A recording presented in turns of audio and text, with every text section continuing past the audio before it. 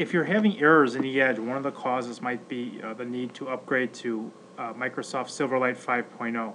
So what you can do to figure out what version of Microsoft Silverlight you currently have on your computer is simply go to the Start menu, and you may see Microsoft Silverlight in your actual on the actual side here. Otherwise, simply go into All Programs, look for the folder with Microsoft Silverlight, click on Microsoft Silverlight, and you will see that in this case I am updated on version 5.0. If you were not updated to version 5.0, you can simply go to Google and type in upgrade to Silverlight 5.0 and perform a Google search, and then you will look for the official Microsoft website of Silverlight here, which is the first result.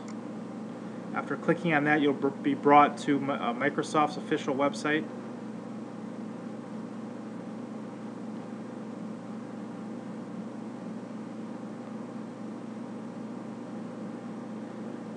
And you'll see the Get Silverlight 5, and you'll just simply click the Download Now button, and that will download the latest version of Microsoft Silverlight for your computer, which should help any issues you may be experiencing in the My Marketing section.